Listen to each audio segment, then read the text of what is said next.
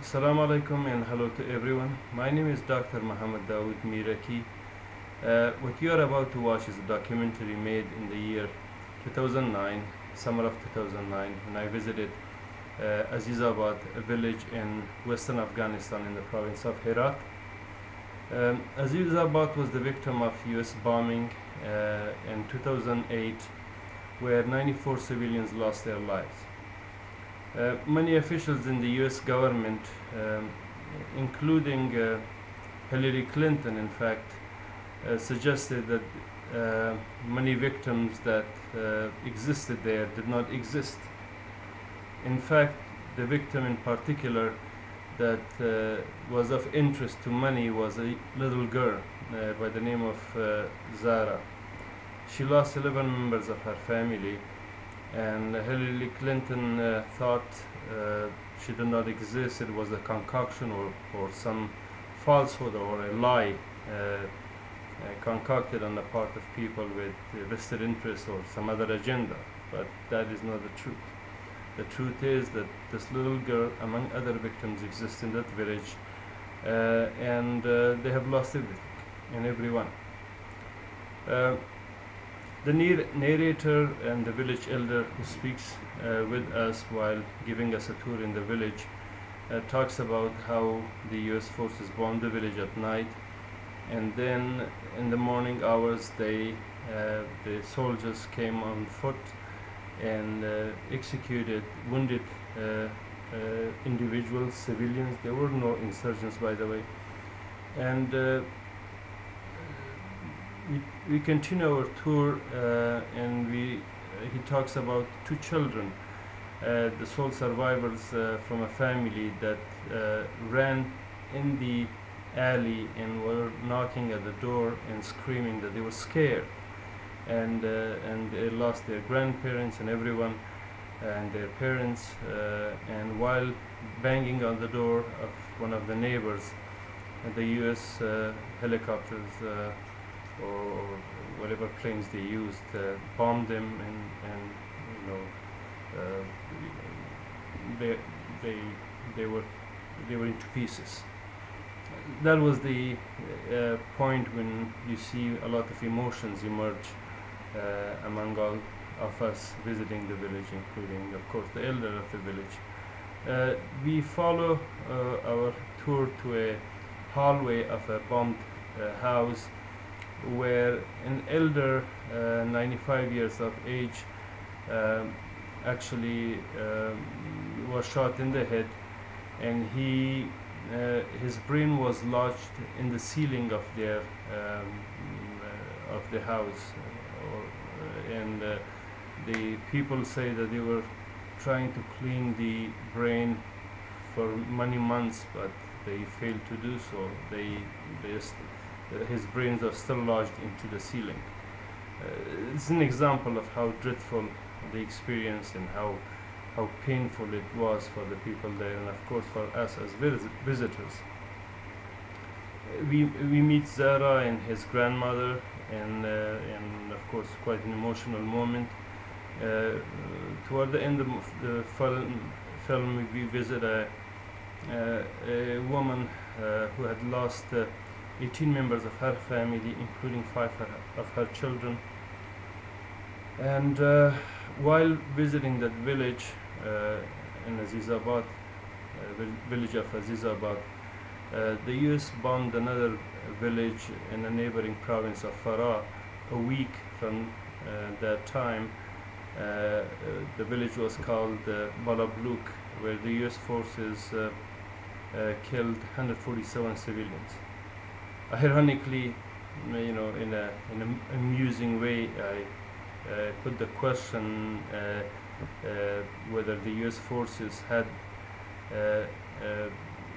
did not have any munitions. The reason I posed this question to individuals I came across were because the US forces used white phosphorus, which burned people beyond recognition. And to make the matter worse, they took a little girl who was really disfigured, took her to the Bagram Air Base, and while doing surgery on her, there was a live shell under her skin that started to incinerate.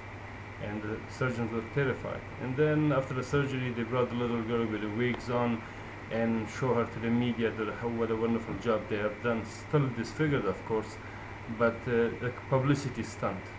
Yet her entire family was wiped out. And this is I call it democracy in action,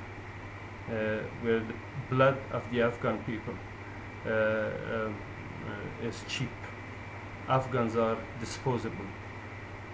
So you kill them, call them collateral damage. Why not, huh? Anyway, ladies and gentlemen, I urge you to look at this film and try to help the victims. Please donate at my website, Afghanistan After Democracy, where the funds will be allocated for decent purposes, helping these victims, as well as people who are exposing those who are working there as volunteers, covering the expense, who do expose the crimes committed by the military, including usage of uranium weapons and white phosphorus, microwave bombs, or energy weapons experimented in Afghanistan. Toward the end, I can't say anything else really. You have to watch the movie, hopefully decide for yourself. I hope the good people in this country, who are common people as everywhere, pressure the government here and the officials to come to terms and put an end to this disaster. I tried in vain by offering to help to mediate peace in Afghanistan, but the US government turned it down.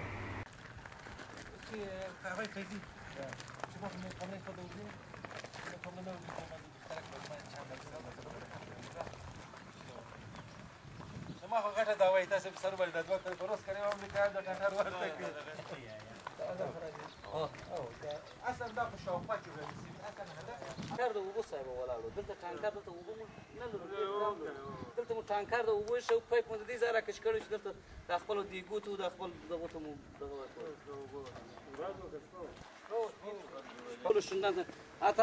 دغه کومندو چې دغه دی په میدان کې دی چې د خپل شپږ فوټانو سره په هغه شپې کې راغلی و دې ته مو تکیس استولی و خندق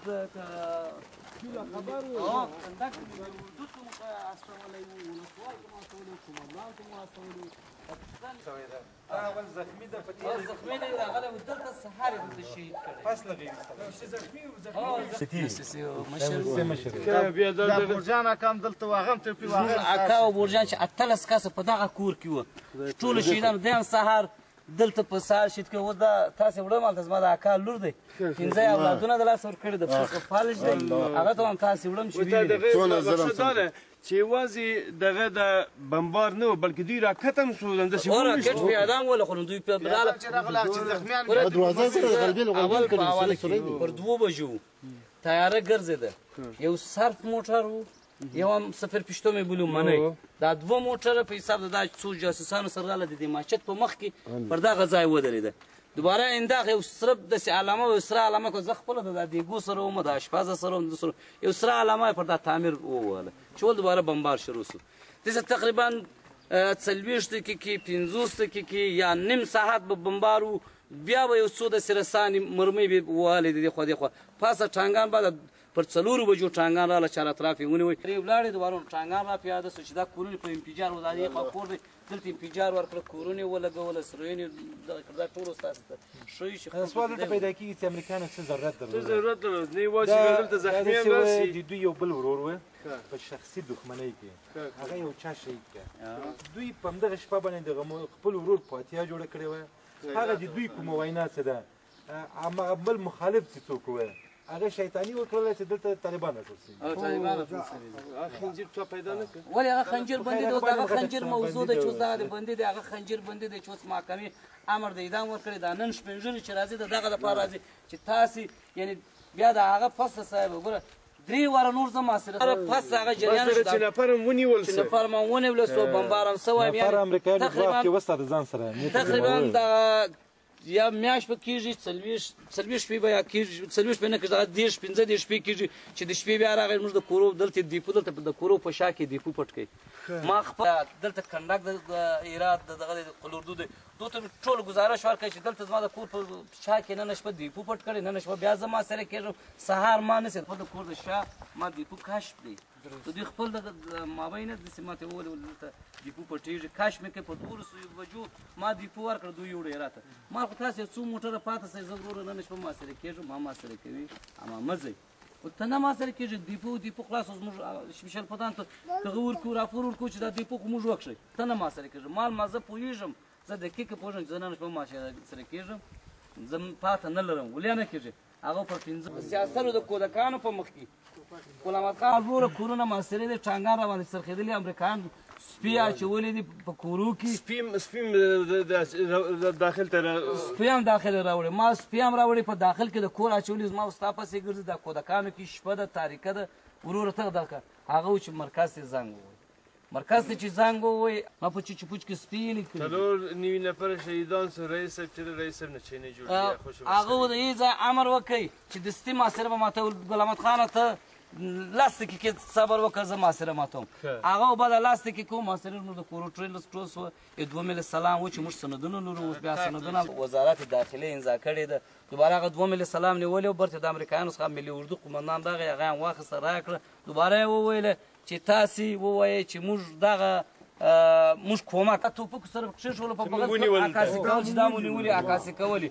په ترپال کې وپېچه یو په ټانک کې کښېښوله هغه چې کښېښول وخت د مرکز امر شوه برته هغه خپل تاریخ نشابیه وخت توپک یې راوړه غورځولي دا ستاسې توپک باره غلام خان ته زنګ ویل چې غلام خان ته پر خبره ده کرزي صاحب څخه برته واخه قومندان د کنډک او دا قومندان د ګارنیزون ادواړه شاهدان دي دلته راغله چا ورته چې کرزي نه خبر بیرته واخله دغه ول دا قومندان د کنډک د ملي اردو چې دغه سره د شرپوټانو سره دی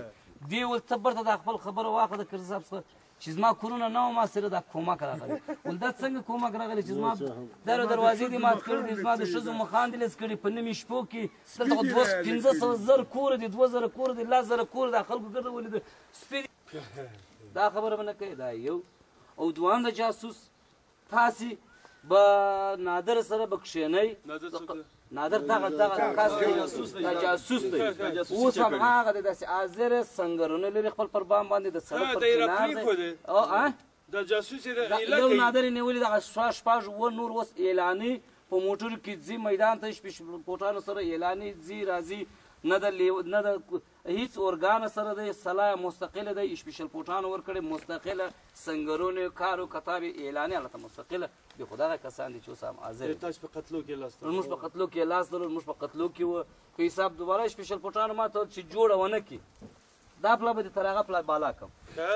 مال ما خدای ته ځان سپارلی مال ما خدای ته سپارلی ولاکه یا خپل تر ورور تیمور بیوسم ولاکه یا تر رضا بیوسم یا ولاکه زما ښځه دلته ښځې بیوسي یا زما چوچ بوچ ما ځان الله ته سپارلی ته مې مړ کړه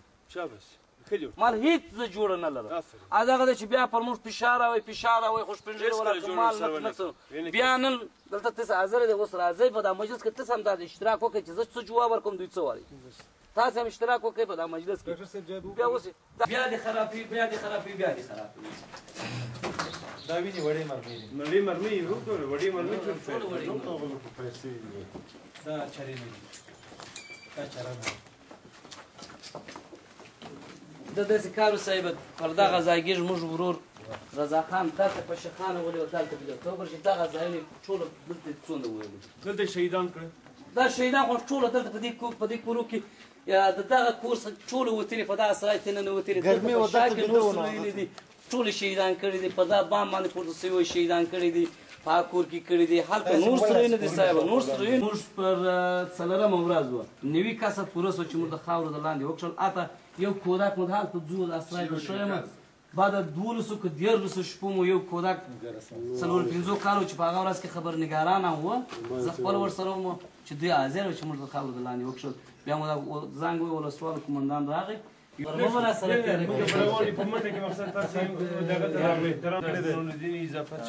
ما ټول شان بیګا پې ښودلي دي د دغه کور صاحب یوه چې په حساب د زموږ د ورور ختم چې موږ درلوده شاید یې که وایه چې هغه زه ورکه تا ته راوړم چې زه لاړم